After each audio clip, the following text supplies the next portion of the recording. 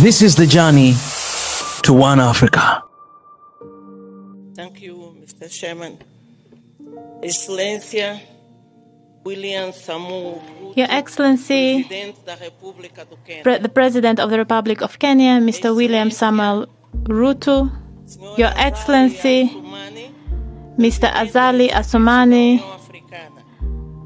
Chair of the African Union, Your Excellency, Mr. Moussa Faki, the Chair of the African Union Commission, Your Excellencies, First Ladies, distinguished guests, ladies and gentlemen, all protocols observed.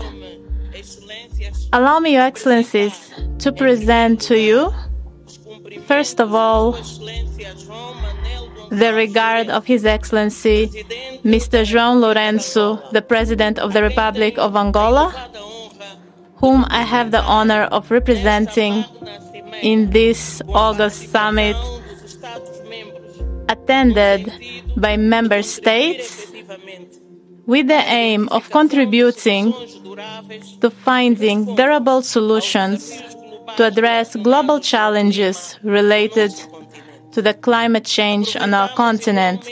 We would like to take advantage of this opportunity to applaud the government of Kenya for the warm welcome I received, as well as the warm welcome to the Angolan delegation. We would like to applaud the African Union for this important initiative.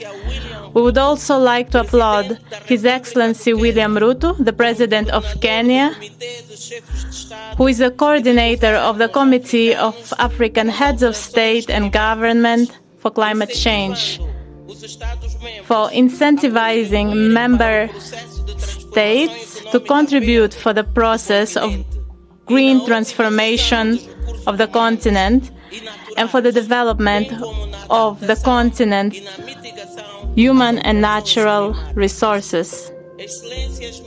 Your Excellencies, ladies and gentlemen, about half a century ago, the environment came to the center of the development of human development. Just like other regions, Africa has been affected by the global shocks, including the global financial crisis,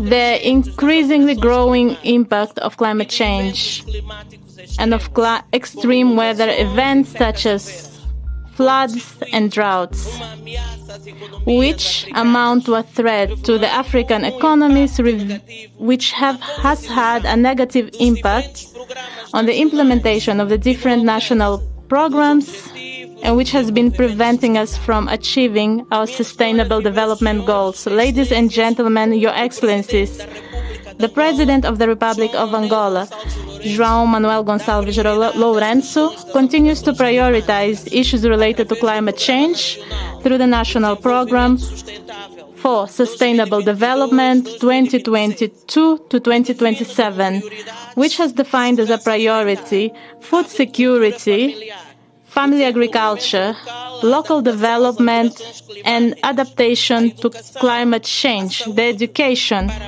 health, for greater development of human capital, the creation of inclusive employment, as well as modernization and expansion of national infrastructures, both port and road infrastructures, the development of industrial centers to support the diversification of our economy and sustainable growth. Ladies and gentlemen, Africa is a continent rich in opportunities where women and youth are some of the greatest producers of food supplies. Therefore, we must fund initiatives and projects that involve women and youth. We need to finance green employment for the youth in order to increase and strengthen the adaptation and resilience of our communities and promote sustainable development. Angola is fully committed with the implementation of the UN Framework for Climate Change. For that reason, we have been implementing policies and action plans, such as the National Strategy for Climate Change 2022-2035. This strategy aims to address the challenges launched by the Paris Agreement and to assure the implementation of the Sustainable Development Goals, as well as establish the vision of the African policy for the Angolan policy for 2035. Out of its own initiative, the Republic of Angola is developing a diversified energy program, and today it incentivizes energy transition for clean and renewable energies through the implementation of two projects, which is the project of the photovoltaic panel, which will be producing 235 megawatts, which will help reduce the impact of the greenhouse gas emission to the tune of 935,000 tons a year. We are also building 5 photovoltaic parks in 5 provinces in Angola. When it comes to adaptation to climate change, we have been implementing mitigation activities to help mitigate the impact of the drought in Angola.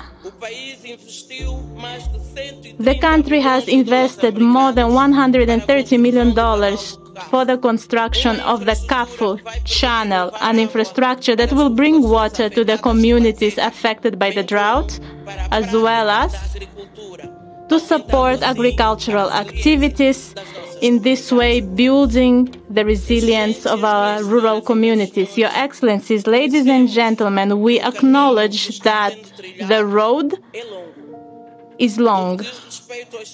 With regards to technological solutions and innovative solutions for climate challenges, the responsible, sustainable production and consumption. On that end, we are working with the African Group, implementing initiatives that will allow us to honor international commitments, especially when it comes to increasing and ensuring that at least 70% of our energy comes from renewable sources by 2035. Ladies and gentlemen, the damage and the losses Africa is suffering as a result of climate change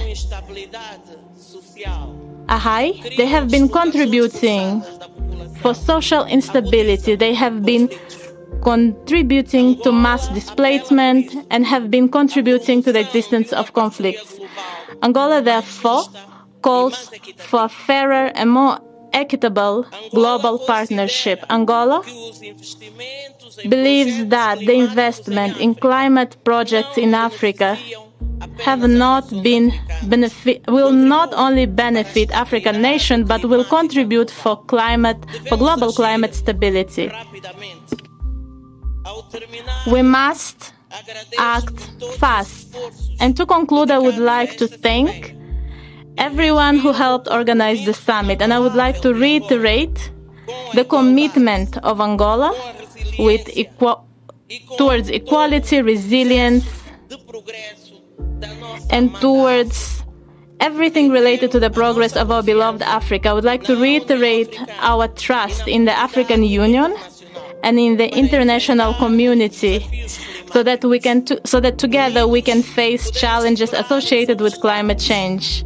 Together we can overcome the obstacles and build a better future for our communities, for Africa, and for the world. Thank you very much. Merci beaucoup.